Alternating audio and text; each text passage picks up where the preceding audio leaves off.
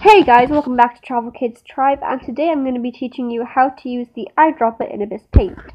So let's get started. As you can see, the eyedropper is over here as this arrow shows. If you click on it, it is basically going to let you choose any color from the current canvas.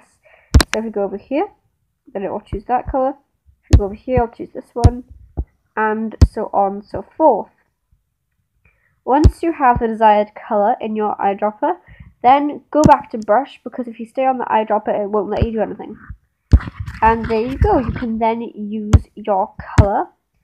And to save a colour, just tap down here where you see this little colour square is, and drag it down to a free space. It is super easy but really helpful for if you're doing airbrushes and you're blending, and you can just find a really nice shade.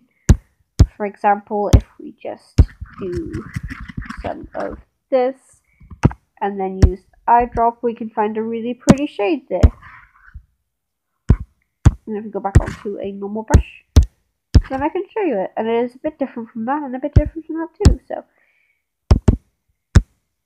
and yeah, that is how you use the eyedropper. I hope that it helped you out. If it did, don't forget to leave a like, comment your thoughts and feelings, and subscribe for more awesome content.